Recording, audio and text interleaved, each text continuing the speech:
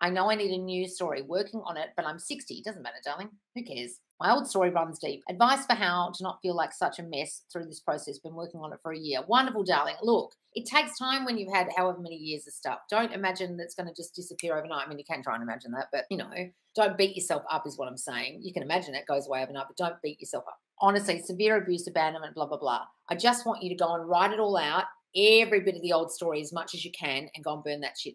Okay, so write it all down, go and burn it all. Then I either want you to write the new story of your childhood, like revise it, as if none of that happened. You can take it before you go and burn it, take each line and change each line. My father was so awful to me. He would say, call me names or whatever, and then say, my dad was so sweet to me. He would always call me darling and give me a hug or something before I went to bed at night and tuck me in or something. You can change it like that. And it might be really hard to do that. That's the first thing you could do. Change every line, then take that old story and ceremoniously burn it and read the new story as you're burning that. Or if that doesn't work for you, revising it, because sometimes it's hard, burn the old story, get rid of it, write a brand new story of what you want your life to be like now rather than revising your childhood if you find that hard.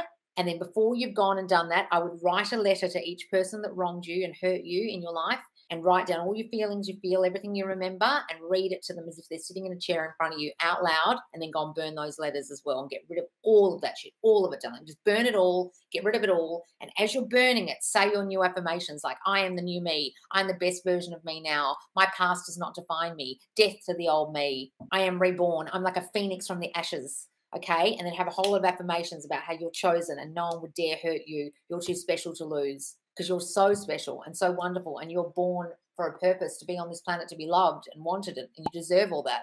And really go work on the new you, darling.